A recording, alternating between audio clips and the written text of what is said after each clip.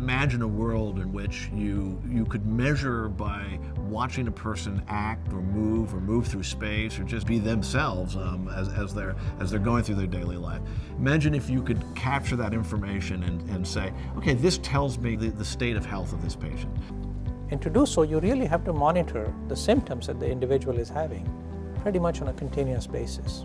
Not just episodically bringing them into the clinic and measuring it once in the clinic. The problem in the field of chronic neurological diseases like Parkinson's is that the symptoms that the patient experiences vary minute by minute.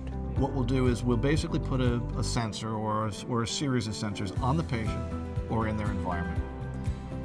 The sensor is going to measure how they move or what their body temperature is or whether or not they open the refrigerator door. So they're going to give us information about how the patient is doing and how they're interacting with the environment. The solution that we are working on with Pfizer is going to take a lot of data continuously from sensors, measurements on the person, measurements in the environment, and actually then deploy a large body of machine learning algorithms that we have to develop and apply here to be able to say which of these symptoms correspond in what manner to what kind of accepted clinical endpoints.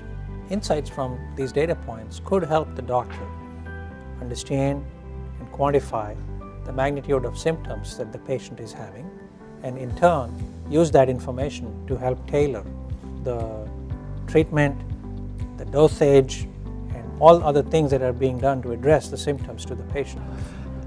It's time for medicine to move into the 21st century. And this is the opportunity literally to change the world.